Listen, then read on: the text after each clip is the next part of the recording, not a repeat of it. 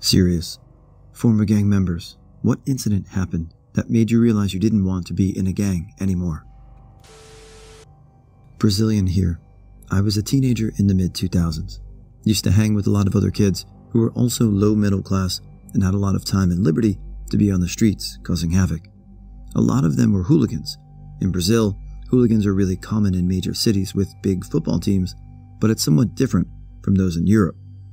People hang in the torcidas organizadas, wear uniforms, sometimes carry guns, and fight over petty shit with people from other torcidas.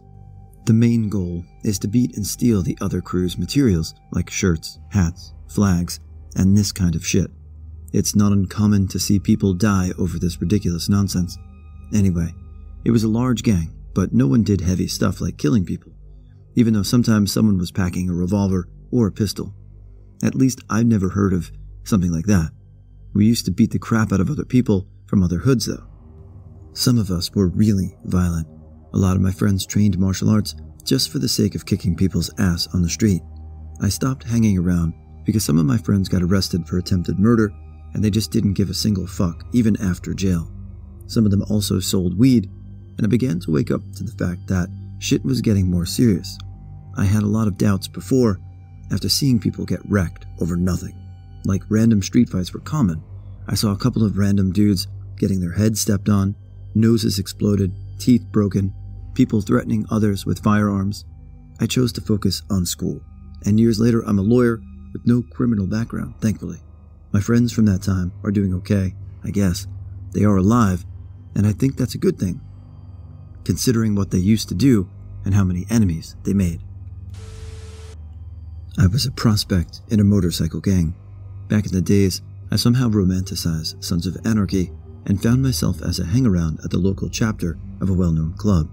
I was pretty passive, helped where I could, and just tried to blend in as best I could. After a few weeks, I was seeing them as friends. They seemed like regular guys. Most of them had pretty decent jobs and were well educated, even though the parties tended to be rough. Many people were beat up for fun and things like that.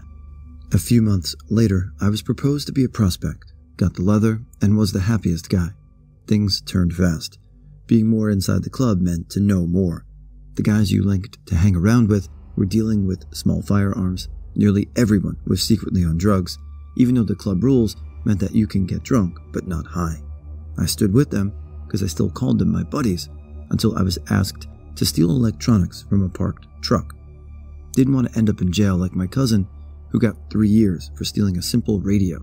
I denied, and without a warning, I got the beating of my life. They took away my jacket and said to repeat the beating if I'm ever coming back again. Not really a gang, just a crew. 7 poor, misguided youth selling drugs and robbing dealers for food and fun money.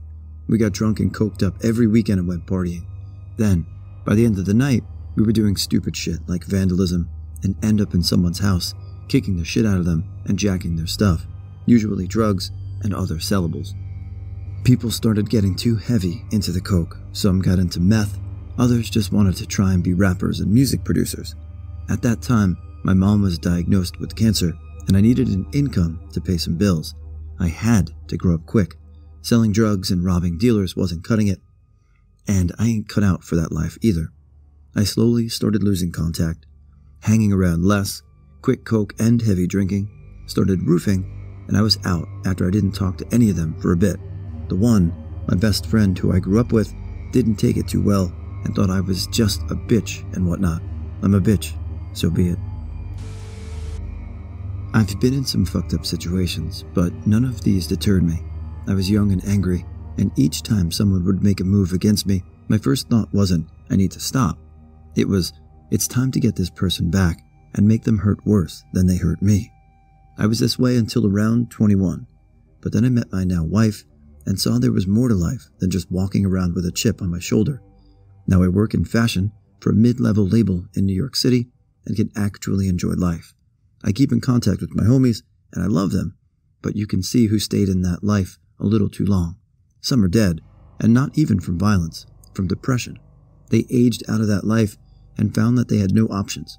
Couldn't find a job because of their criminal record, didn't finish school or obtain a GED, so they couldn't even join the military.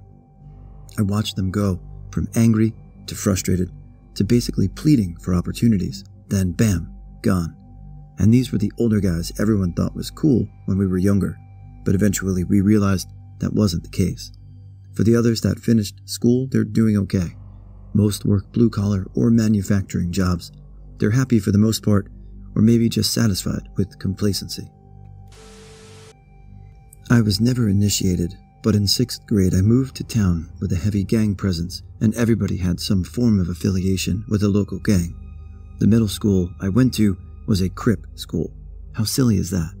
And I wanted so hard to fit in and be accepted, so I started hanging out with questionable kids. My locker mate convinced me to start selling weed out of our locker, and the whole thing felt so wrong. After doing it for a few months, he wanted me to officially be jumped in, and being someone who grew up in a house of women, single mother, 2 older sisters, I've never been in a fight in my life, and I was terrified at the idea of 8 people jumping on me. So I told my mom, and she immediately pulled me out of school, and we moved a few weeks later. I found out, a year or so later, the kid who I was selling weed for was shot and killed in a robbery gone wrong at 14 years old. Every once in a while, I look back at that time and think about how radically different my life would be if I had stuck with it. I got roped into a skinhead gang in the late 90s because I grew up in a place where white people were a significant minority. We only made up about 15% of the population, so it was a join or die situation because white loners were seen as targets for Hispanic gangs. I got roped in by the rhetoric about white people sticking together and how everything was a threat to white people, etc. I left when I realized that we were doing the same shit as all the other gangs, selling drugs to our own people, defending our territory while vandalizing it and treating it like shit, all while preaching about how we were defending the white race. I realized it was all bullshit from top to bottom. The racism stuck with me for a few years afterward. That didn't go away until I joined the military and saw that dividing along racial lines was absolute horseshit, and that the real threat were the rich men in suits trying to bleed us all dry. My dad was a drug dealer, and my mom was one of those women who wanted to court a drug dealer, and then she got pregnant with me. Long story short, it wasn't a loving childhood with plenty of opportunity and support. In Britain, it really does depend on what part of the country you are in for how the gang culture works. I lived in northwest Kent at the time, which was practically London, but just not as built up. I joined a multi-racial gang while I was still in school, which meant I spent most of my time drinking alcohol, smoking weed, and carrying a knife. Our gang had a particular focus on violence and antisocial behavior, with the usual turf wars descending into beat-em-ups. We used to hang out on the tallest hill in our area and an abandoned set of flats right next to it. Our famous moments were 2 particular incidents. One was the arson attack on the abandoned flats, which burnt the place to a fine crisp. Rumor was it was one of our own who, seeing the gang was falling apart, decided to torch the place. And the other was when they sent the riot police to deal with us. The riot police incident was the beginning of the end. What had happened was every single one of us turned up on the hill for a party, about 100 or so of us, so we were all drinking, and then all of a sudden, 4 police vans turned up at the bottom of the hill and started marching up with shields raised. I grabbed a drunk buddy and left with everyone who actually had a future ahead of them, but the police were combing the streets for everyone. Me and my drunk buddy hid in someone's front garden for most of it. I heard that in the end, one of the up-and-coming members of the gang decided to lead half of us into town under the premise they can't arrest us, we haven't done anything wrong. You can probably guess how that ended, but yeah, they all got broke up and packed into those police vans for public disturbance offenses. Later on, the gang got so large that we were pretty much pariahs in the community, not to mention the target for every single gang next to us. Cue lots of fighting and a bit of non-lethal stabbing in the butt, basically, or with short-bladed knives. None of us were stupid enough, like today's kids, to go down for murder by machete, and that's not even mentioning the real killer, inter-gang rivalry. Large gangs normally aren't smart enough to be so organizational that they stay centralized, and we were no different. So we had 10 people all claiming they were the head of the gang, and you didn't have a choice on what side you were on. You were just automatically affiliated. It all came to a head when one leader brought in a bunch of people from London and another member who said he was a leader, and brought up a bunch of people from a more violent gang who we were on and off with to back him up. We were pretty much on the edge of all splitting up and becoming a bunch of all new gangs, but then the arson attack happened on the abandoned flats, and that's when the police had had enough and stationed police on our turf. In the end, the new small gang I was in was under attack on the daily, and I'd never been beaten up so many times in my life, which was deserved. It's not like I would have done any different in their shoes. In the end, we laid low, drew a huge fucking big line between us and our cousin gangs, which appeased our old homies, which meant we could actually walk on the streets we lived on, and then moved on with our lives. I returned to Scotland for a long while, got married and educated, came back, and thankfully, no fucker recognizes me. I was a drug mule for a small gang out in Southern California when I was a kid, 13 years old when I started. It was all good for a few weeks. Pick up a backpack, walk it down to the next city, meet someone at their house acting like a kid, going to see a friend, and make a hundo each time. Then one day, I was met by two guys on my way to a drop. I didn't know them, but figured something came up, and they were told to meet me halfway. My stomach curdled because I knew something felt off, but I followed them anyway, got into a car, and drove down to some house near the beach where the guy I was supposed to meet was sitting out front. We go inside, everything seems normal.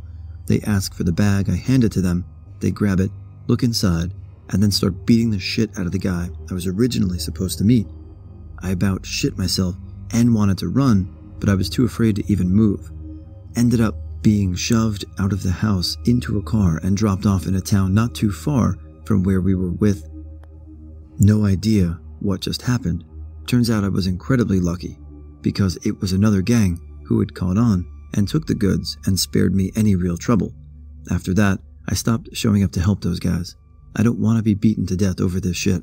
I feel I was lucky enough to get out of there completely unharmed. One day, as we had 100 times before, we walked into a grocery store.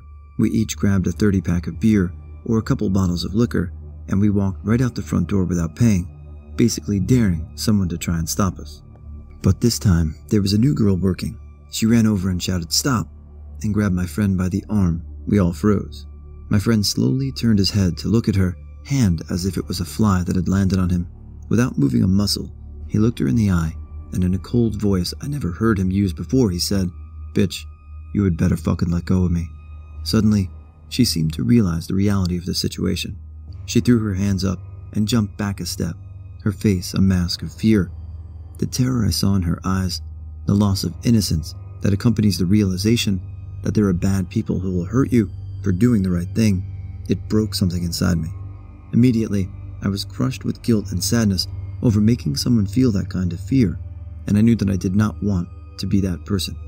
We walked off, all bravado and laughter and backslapping, but my hands wouldn't stop shaking, and I made an excuse to go home.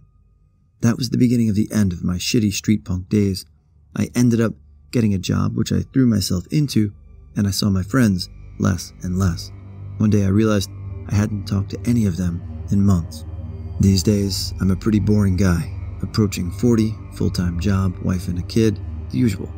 My old friends, one of them is dead, OD'd, one is homeless and lives in a park, one is struggling with addiction and trying to be a father, and the rest I couldn't locate or find anything about.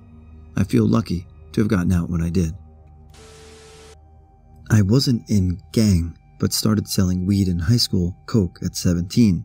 After a few years, I became a large cocaine dealer. I started using coke young and quit when I was 20. I found a better high, heroin. Heroin took over, and I sold drugs to keep living my life.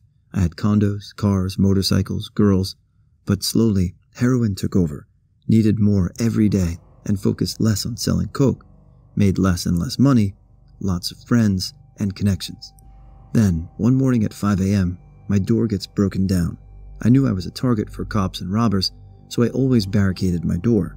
It took them longer than normal to get in, so I had time to flush $20,000 worth of coke. Cops shot and killed my dog, who wasn't even attacking. Didn't find drugs or weapons because I kept at other location. All in all, I got lucky, except it was withdrawal time. I had suffered from withdrawal here and there, tried to quit a few times. Locked in a cell for 3 days sick is horrible. I was in a dirty jail for 2 weeks until I finally got bail. I went straight to a dealer and got heroin when I got out. Found out cops stole all my cash. I had to sell condo to pay for lawyers, which got all the charges dropped. I spent the rest of the savings lounging around for months.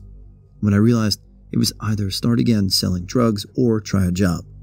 A good friend of mine was a tower crane operator, and for me, in with a company who got me in a union. I ended up loving the job.